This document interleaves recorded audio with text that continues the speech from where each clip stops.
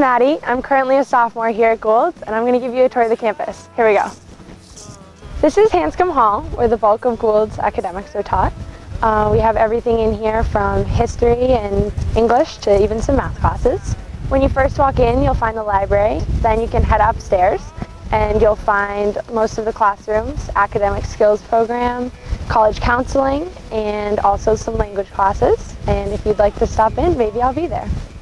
This is the McLaughlin Science Center. This is where Gould hosts all the science classes, computer science, and most of the math classes. And I am currently taking biology with Mr. Seltham. This is the art cottage, where you can take anything from pottery to blacksmithing. And I'm currently in design. And while you're here, I recommend taking as many art classes as possible. This is Bingham Hall, where we hold our morning assemblies. They give you a good chance to catch up with your advisor and see what else is going on around school. This is also where we hold special performances, and it's pretty much the home to Gould's Performing Arts. This is Garing Hall, the girls' dorm, and there's about 70 girls who live in here. It's a beautiful building, and even though I'm a day student, I still like to hang out in here. I'm standing here at the Adirondack chairs. It's a great spot, beautiful views. You can sit back and relax with all your friends. Also behind me is the field house, where we have a great new indoor skate park. Also is the weight room in there and a basketball court, a little something for everyone.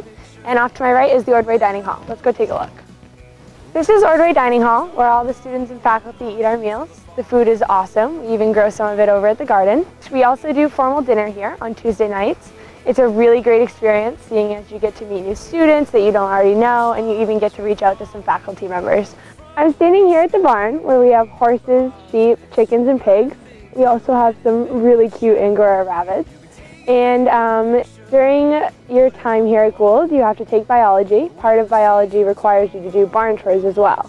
So not only does it mean getting up early, but it means you get to come and spend some time with the animals. And if you come for a visit, maybe I'll even tell you my story about losing the sheep. I had a great time showing you around to some of the more important spots on campus, and I hope that you come for a tour to see more. I gotta run to soccer though.